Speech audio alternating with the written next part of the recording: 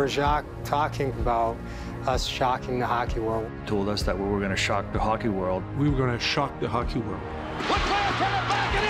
He scores! John LeClaire! Their 10th overtime win in a row. To win 10 overtime games? That's crazy. It's just unbelievable. You know, you couldn't write a script like that. Great save by Waugh! Patrick Waugh was so good. Couldn't score on him. He'd stand up and say, okay, guys, score whenever you want because they're not scoring on me.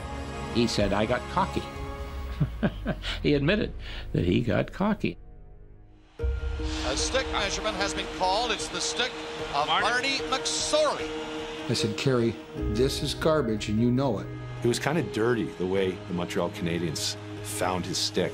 Guys might have access to them. Do I want the truth to be out there? Yeah, absolutely. There's the illegal stick, Harry, and there's no excuse for that. I recall Wayne getting very mad, Marty defending himself. Gretz was angry, sour. One thing, everyone talks about calling it. The other thing is you got to take advantage of it. And the short side, there is again. George Desjardins!